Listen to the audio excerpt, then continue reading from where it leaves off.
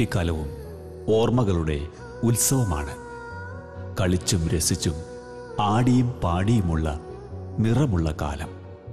ഉത്തമമായ ഒരു വ്യക്തിത്വം രൂപപ്പെടുന്ന കാലം കൂടിയാണ് ഇത്. ഒരാളുടെ വളർച്ചയിൽ നിരവധി ആളുകളുടെ സ്വാധീനങ്ങളുണ്ട്.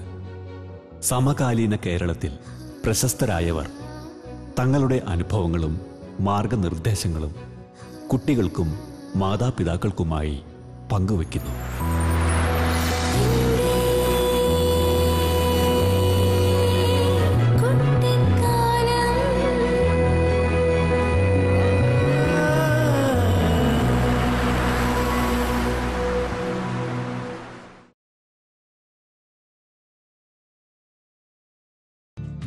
ശ്രീ ഹോർമീസ് തരകൻ കേരള പോലീസ് വിഭാഗം തലവനും കേന്ദ്ര രഹസ്യാന്വേഷണ ഏജൻസി മേധാവിയായും പ്രവർത്തിച്ച IPS ഉദ്യോഗസ്ഥൻ. കേരള പോലീസ് തലവനായിരുന്ന കാലത്ത് ഇദ്ദേഹം നടപ്പിലാക്കിയ പരിഷ്കാരങ്ങൾ പോലീസ് സേനയെ കൂടുതൽ കാര്യക്ഷമമാക്കി. ആലപ്പുഴ സ്വദേശിയായ ഇദ്ദേഹം എൻ്റെ കുട്ടിക്കാലത്തിലൂടെ തൻ്റെ ജീവിത വഴികളും അനുഭവങ്ങളും ഇവിടെ പങ്കുവയ്ക്കുന്നു.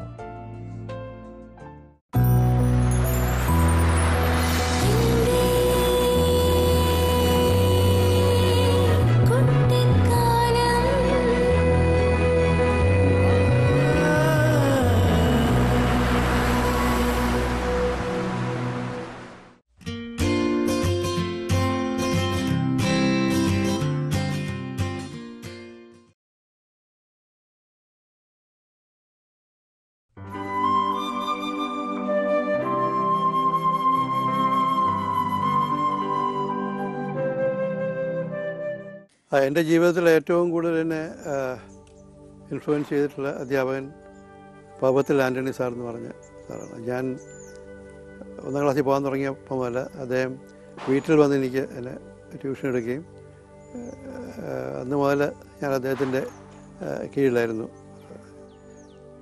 അദ്ദേഹം തൈക്കാശ്ശേരിയിൽ നിന്ന് 1.5 മണിക്കൂർ നടന്നാണ് ഇവിടെ വന്നിരുന്നത്. രാവിലെ വന്ന് ഞങ്ങളെ ചിലപ്പോൾ എഴുന്നേൽപ്പിച്ചിട്ട് ആണ് 1.5 മണിക്കൂർ പഠിപ്പിച്ചിട്ട് പിന്നെ ഞങ്ങൾ രണ്ടുപേരും ഒരുമിച്ച് നടന്ന് സ്കൂളിലേക്ക് തിരിച്ചു പോകും. 10 മണിയാകുമ്പോൾ അവിടെ എത്തത്തക്ക രീതിയിൽ. അദ്ദേഹം ആയിരുന്നു ഒരു വലിയ ഒരു ക്യാരക്ടർ ഫോർമേഷന്. അദ്ദേഹം പറഞ്ഞാൽ വളരെ ഡിസിപ്ലിനേറിയനായിരുന്നു. ഞങ്ങളുടെ സ്കൂളിൽ തന്നെ വളരെ പേര് കേട്ട അദ്ദേഹം 2 വർഷം മുമ്പാണ് അദ്ദേഹം മരിച്ചത്.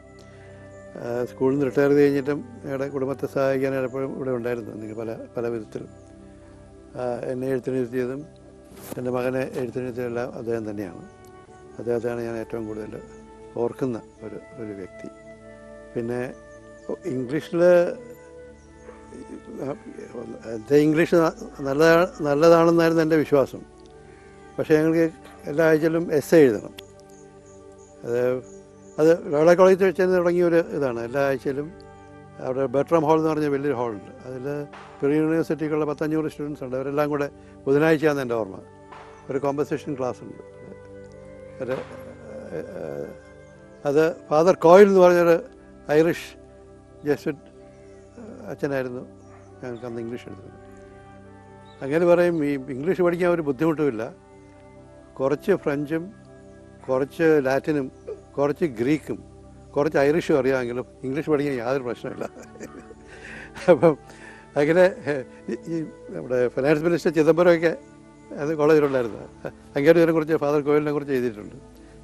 അങ്ങനെ ഇങ്ങനെ ഈ കോമ്പസിഷൻ ക്ലാസ്സിൽ. അപ്പോൾ ഫാദർ കോയിലായിരുന്നു ആദ്യം ഇംഗ്ലീഷിൻ്റെ ഒരു മിനുക്കിയെടുത്ത്. ആദ്യം സെബാസ്റ്റ്യൻ സാർ, ഞാൻ നേരത്തെ പറഞ്ഞല്ലോ, സ്കൂളിൽ സെബാസ്റ്റ്യൻ സാറ്, പിന്നെ ലോല കോളേജ് ചെന്നപ്പോൾ ആദ്യം ഫാദർ കോയിൽ, പിന്നെ ഞാൻ ഈ സിവിൽ സർവീസ് പരിശീലനം ചെയ്തപ്പം ഫാദർ സെക്യൂർ. അപ്പോൾ അദ്ദേഹം നമ്മൾ വളരെ നന്നായിട്ട് എഴുതിയിരിക്കുന്ന എഴുതിയ എസ്സേ കൊടുത്ത് കറക്റ്റ് ചെയ്ത് മടങ്ങി വരുമ്പോൾ നമ്മൾ പറഞ്ഞു ആ ചുവന്ന മഷിയിൽ കുറേ വെട്ടും കുത്തും തിരുത്തും എല്ലാം ഉണ്ടാകും. നമ്മൾ നോക്കുമ്പോഴാണ് എന്താണ് അതിൻ്റെ വ്യത്യാസം എന്ന് പറയുന്നത്. അത് ഇംഗ്ലീഷ് എന്ന് പറഞ്ഞാൽ ഗ്രാമറ്റിക്കലി കറക്റ്റായിട്ട് എഴുതിയാൽ മാത്രം പോരാ, ഏറ്റവും നല്ല രീതിയിൽ ഇംഗ്ലീഷ് എഴുതേണ്ട എങ്ങനെയാണ് എന്നാണ് അങ്ങനെ പറയുന്നത്. ഗ്രാമറ്റിക്കലി ആണെങ്കിൽ നമ്മൾ ചിലപ്പം നമ്മൾ സൊസൈറ്റി നമ്മൾ എപ്പോഴും പറയാറുണ്ട്. പലപ്പോഴും നമ്മൾ ദ സൊസൈറ്റി എന്ന് പറയും. ദ സൊസൈറ്റിയും സൊസൈറ്റിയും തമ്മിൽ ഒത്തിരി വ്യത്യാസമുണ്ട്. ദ സൊസൈറ്റി എന്ന് പറഞ്ഞാൽ ഒരു കോപ്പറേറ്റീവ് സൊസൈറ്റിയോ അങ്ങനെ ലിറ്റററി സൊസൈറ്റിയോ അങ്ങനെയൊക്കെ. സൊസൈറ്റി എന്ന് പറയുമ്പോൾ സമൂഹം, ഇത് ലാർജ്. അതൊക്കെ ആ വ്യത്യാസങ്ങളൊക്കെ അദ്ദേഹം പറഞ്ഞപ്പോഴാണ് എനിക്ക് മനസ്സിലായത്. ഇപ്പോഴും പലരും ദ സൊസൈറ്റി കാണുമ്പോൾ എനിക്ക് ദേഷ്യം വരും. അങ്ങനെ സെക്യൂറെ പറഞ്ഞ് ഓർക്കുമ്പോഴത്തേക്കും അത് കറക്റ്റല്ല. അതായത് ഏറ്റവും നല്ല ഇംഗ്ലീഷ് എഴുതുന്ന ആൾക്കാരും ചിലപ്പോൾ നല്ല ഇംഗ്ലീഷ് ന്യൂസ് പേപ്പറിൽ പോലും ഈ തെറ്റ് കാണാം. ദ സൊസൈറ്റി എന്ന് വാസ്തവം നമ്മൾ ഉദ്ദേശിക്കുന്ന സൊസൈറ്റി എന്നാണ്, പക്ഷേ ദ സൊസൈറ്റി എന്ന് എഴുതണം. അങ്ങനെയുള്ള ഈ ഏറ്റവും ചെറിയ കറക്ഷൻസ് പോലും ആ പെർഫെക്ഷൻ എന്ന് പറയുന്നതാണ് എന്നാണ് നമുക്ക് മനസ്സിലാകുന്നത്. ഈ ഏറ്റവും ചെറിയ കാര്യങ്ങളും ചെറിയ വാക്കുകളിലും ഗ്രാമർ കറക്റ്റായിട്ട് എഴുതുക, എല്ലാം അദ്ദേഹം ആ പെർഫെക്ഷൻ എന്ന് പറഞ്ഞ് ഞാൻ പഠിച്ച ഫാദർ സെക്യൂറെ എടുക്കുന്നത്.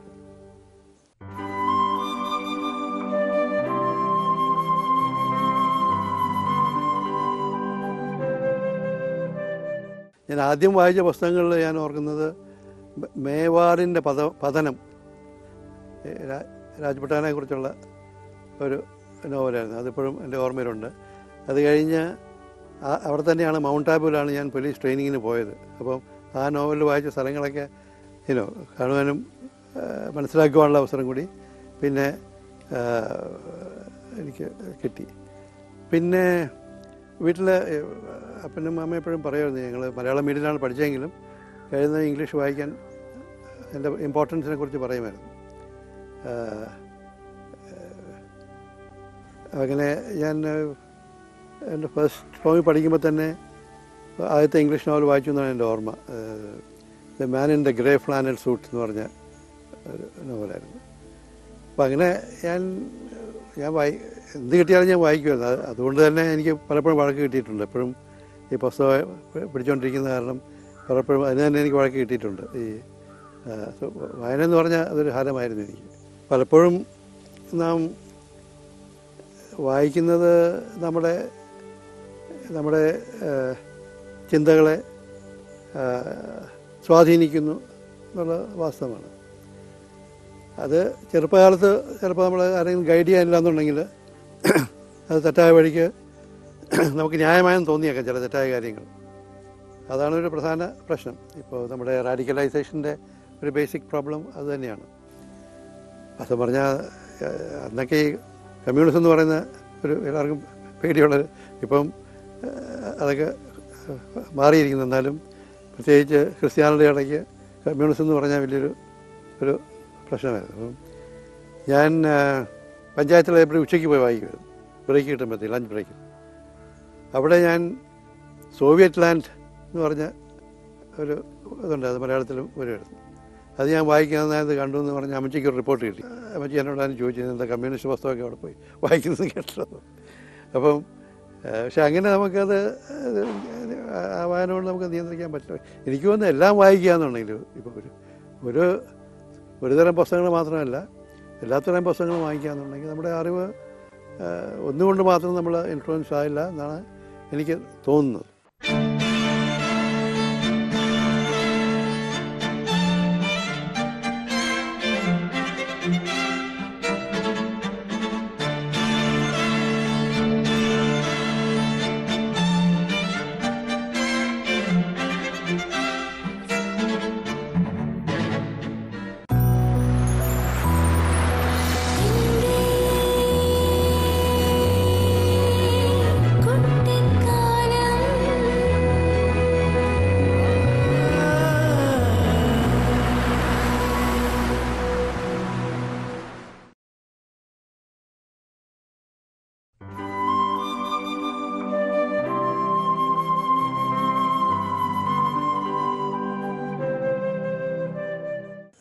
ശ്രീ അച്യുതമേനോൻ മുഖ്യമന്ത്രിയായിരിക്കുമ്പോഴാണ് ഞാൻ ചേരുന്നത്. പക്ഷേ അന്ന് ASP എന്നുള്ള എനിക്ക് അദ്ദേഹമായിട്ട് ഇടപെടാനുള്ള അധികം അവസരമൊന്നും കിട്ടിയിട്ടില്ല.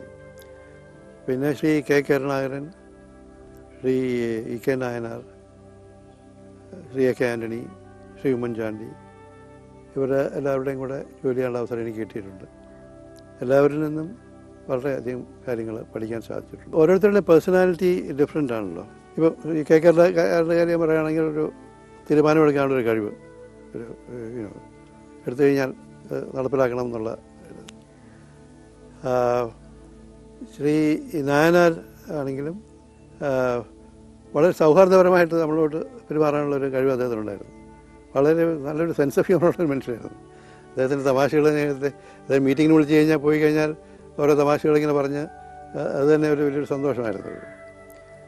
ശ്രീ എ കെ ആൻ്റണി വാസ്തവം പറഞ്ഞാൽ കേരളത്തിൻ്റെ രാഷ്ട്രീയ ചരിത്രത്തിൽ ഏറ്റവും സുധീരമായ ഒരു തീരുമാനമെടുത്തിട്ടുള്ളത് ശ്രീ എ കെ ആൻ്റണിയാണ്.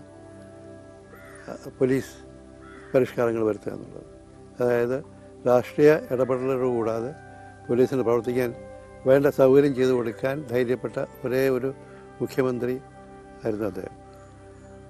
അതുകൊണ്ടാണ് 2004 ഇലക്ഷനിൽ UDF സീറ്റും കിട്ടാതെ പോയത്. അതുകൊണ്ട് അദ്ദേഹത്തിന് മുഖ്യമന്ത്രി സ്ഥാനം പോയെന്നൊക്കെ എല്ലാവരും പറയുമായിരിക്കും.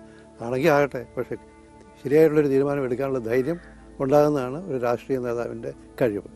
അതുകൊണ്ട് അദ്ദേഹത്തെ ഏറ്റവും അധികം ഞാൻ ബഹുമാനിക്കുന്ന ഒരു രാഷ്ട്രീയ നേതാവാണ് അദ്ദേഹം.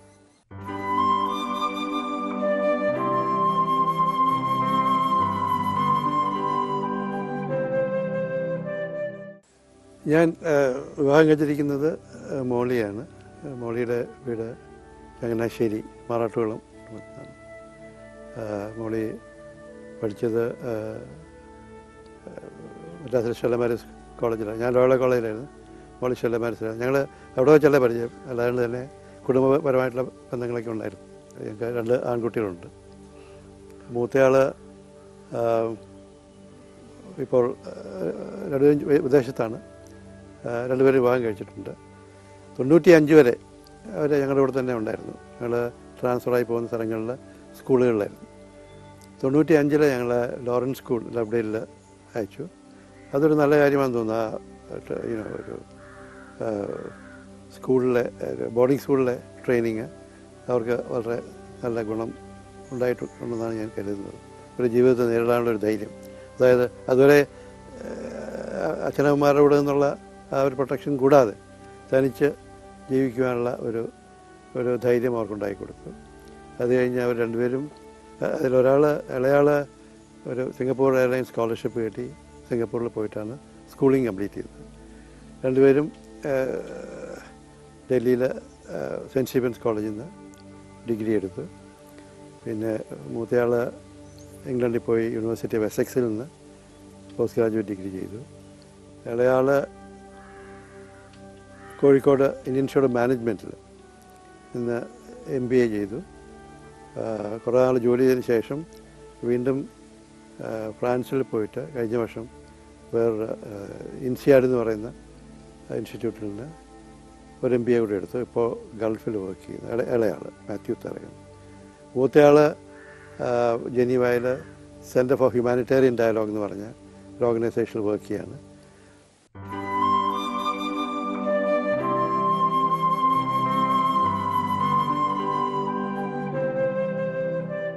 അപ്പോൾ നമ്മുടെ കാലം കഴിയുമ്പോൾ ആരെങ്കിലും പറയണം ഇയാൾ നല്ല മനുഷ്യനായിരുന്നു പറഞ്ഞാൽ അത് സക്സസ് ആയി. മറ്റുള്ളവരാണല്ലോ വിലയിരുത്തേണ്ടത്. നമുക്ക് ഒരു ജീവിതത്തിൽ നമ്മൾ പലപ്പോഴും നമുക്കറിയാം, നമുക്ക് ഈ ജീവിതത്തിൽ നമ്മുടെ സാധാരണയുള്ള വിലയിരുപ്പ് വെച്ച് നോക്കുമ്പോഴത്തേക്കും നല്ല ജോലിയൊന്നും ഇല്ലാത്ത ആൾക്കാർ, ഈ ജീവിതത്തിൽ ഒരു സമ്പാദ്യം ഉണ്ടാക്കാൻ സാധിക്കാത്ത ആൾക്കാർ, ഇവരെയൊക്കെ വിജയം വരിക്കാത്തവർ നമ്മൾ കണക്കാക്കും. പക്ഷേ നാം കുറച്ചുകൂടെ അവരെ മനസ്സിലാക്കുമ്പോഴത്തേക്കും അവരുടെ കഴിവുകളും അവരുടെ ഉദ്ദേശമാരി എന്തുകൊണ്ടാണ് ഒരു നിലയിലെത്താൻ പോകാതിരുന്നത് എന്നും മനസ്സിലാക്കി കഴിയുമ്പോൾ അവർ നമ്മളെ വിലയിരുത്തുന്ന ആ ഒരു ഇത് മാറ്റം. അത് വാസ്തവം പറഞ്ഞാൽ ഇപ്പോൾ എനിക്കിപ്പോൾ 74 വയസ്സാകാൻ പോകുന്നു. ഇപ്പോഴാണ് നമുക്കതൊക്കെ മനസ്സിലാകുന്നത്. അതിൽ നമ്മളെ വിലയിരുത്തുകൾ പലപ്പോഴും തെറ്റി. ഞാനിങ്ങനെ അഭിപ്രായം പറഞ്ഞിട്ടുണ്ടോ അവനെന്നൊക്കെ ഒരു പോക്ക അതൊക്കെ പറയും. പക്ഷേ നമ്മൾ ഇപ്പോൾ രണ്ടാമത് അവരൊന്ന് വിലയിരുത്തി നോക്കുമ്പോഴത്തേക്കും അവരെ ഓരോരുത്തരുടെയും പ്രശ്നങ്ങളും എല്ലാം മനസ്സിലാക്കി കഴിയുമ്പോൾ ആരും ഒരു പരാജയമല്ല എന്നുള്ളത് ആണ് നാം മനസ്സിലാക്കുന്നത്. അതുകൊണ്ട് ഒരു വിലയിരുത്തലിന് ഉള്ള കാലം ഒരാളുടെ ഒരു പുരുഷായുസ് കഴിഞ്ഞ് മാത്രമേ നമുക്ക് തീരുമാനിക്കാൻ സാധിക്കുകയുള്ളൂ.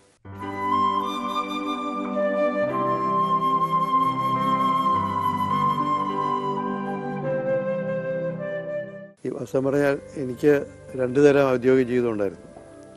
ഒന്ന് പരസ്യമായിട്ടുള്ള ജീവിതം, യൂണിഫോം ഇട്ടുകൊണ്ട് ടി വിയുടെയും ഫോട്ടോയുടെയും നാട്ടുകാരുടെയും പത്രങ്ങളുടെയും മുമ്പിലുള്ള ഒരു ജീവിതം. പക്ഷെ അതിൽ കൂടുതൽ ഞാൻ യൂണിഫോം ഇടാതെ രഹസ്യമായിട്ടുള്ള ഒരു ജീവിതമാണ് നയിച്ചിരുന്നത്. അതിലാണ് പല ഓർമ്മകളും ഉള്ളത്. രഹസ്യങ്ങൾ നമ്മുടെ ശവക്കല്ലറ വരെ നമ്മുടെ കൂടെ പോകണമെന്നുള്ളതാണ് ഞങ്ങളുടെ. ഞാൻ റോന്ന് സാധാരണ ആൾക്കാർ പറയുന്നത് ക്യാബിനറ്റ് സെക്രട്ടേറിയറ്റിൻ്റെ റിസർച്ച് ആൻഡ് അനാലിസിസ് വിങ്ങിനാണ്. അപ്പോൾ പണ്ട് ഞങ്ങൾ ആ വാക്ക് തന്നെ പറയാറില്ലായിരുന്നു. ഇപ്പോൾ പിന്നെ അത് രഹസ്യമായിട്ട് വെച്ചിട്ട് കാര്യമൊന്നുമില്ല, എല്ലാവർക്കും അറിയാവുന്നതാണ്. അത് ഭാരതത്തിൻ്റെ വിദേശ ഇൻ്റലിജൻസ് ഏജൻസിയാണ്. അത് സ്ഥാപിച്ചത് ഈ രാംനാഥ് കാവ്, ശങ്കരൻ നായർ എന്ന് പറഞ്ഞ 2 പേരായിരുന്നു 68. അവർ 2 പേരും ശരിക്കും മഹാന്മാരായ 2 ഉദ്യോഗസ്ഥരായിരുന്നു. അവർ ഉദ്യോഗസ്ഥരെന്ന് പറയാൻ പറ്റുന്നില്ല, അതുപോലെ ഒരു നിറഞ്ഞ പേഴ്സണാലിറ്റിയുടെ ഉടമസ്ഥരായിരുന്നു. പ്രത്യേകിച്ചും പോലീസിൽ നിന്ന് വരുന്ന ആൾക്കാർക്ക് ഒരു എക്സ്ട്രോവേർട്ട് പേഴ്സണാലിറ്റിയാണ്. അത് നിയന്ത്രിച്ച് നിർത്തി തീരെ നമ്മുടെ പേഴ്സണാലിറ്റി ഏറ്റവും കുറച്ച് വളരെ പ്രത്യേകിച്ചും ആത്മീയ കാര്യങ്ങൾ ചില പറയുന്ന മാതിരി നമ്മളെ തന്നെ താത്തിക്കൊണ്ട് പെരുമാറുക എന്നുള്ളതാണ് ഈ രഹസ്യ വിവര ശേഖരണത്തിന് ഏറ്റവും ഉതകുന്ന രീതി എന്നുള്ളത് അവരാണ് പഠിപ്പിച്ചു തന്നിരിക്കുന്നത്. അത് പലവിധ മാർഗങ്ങളുണ്ട്. നമ്മൾ ട്രേഡ് ക്രാഫ്റ്റ് എന്ന് പറയുന്നത്. അതിലൊരു പ്രധാന കാര്യം നമ്മൾ ലൈയിങ് ലോ എന്നുള്ളതാണ്. ഇംഗ്ലീഷിൽ ലൈയിങ് ലോ എന്ന് പറയും, താഴ്ന്നു കിടക്കുക എന്നുള്ളതാണ് അതിൻ്റെ ഏറ്റവും പ്രധാനമായ കാര്യം. രഹസ്യ വിവരങ്ങൾ ശേഖരിക്കാൻ ഏറ്റവും നല്ല കാര്യം ലൈയിങ് ലോ എന്നുള്ളതാണ്.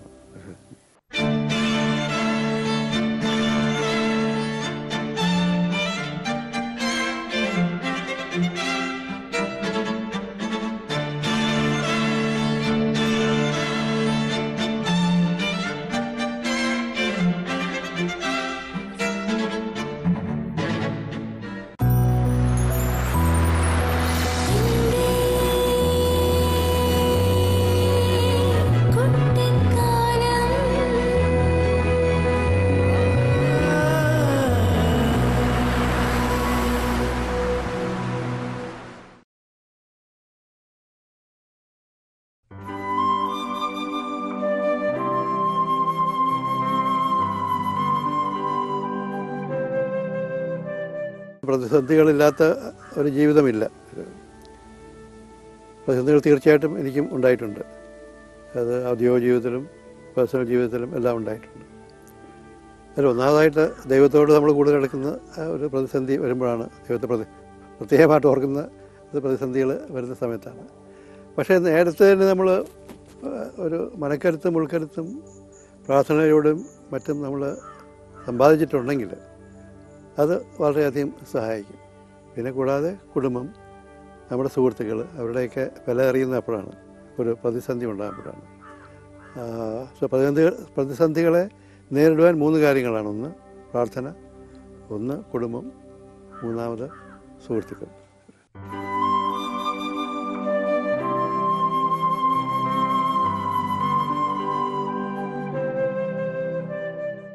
ഏറ്റവും ആദ്യം എനിക്ക് പറയാനുള്ളത്, ഈ സിവിൽ സർവീസ് എക്സാം എഴുതിയിട്ട് ജയിച്ചില്ല എന്നുണ്ടെങ്കിൽ അതിൽ സങ്കടപ്പെടാനൊന്നുമില്ല.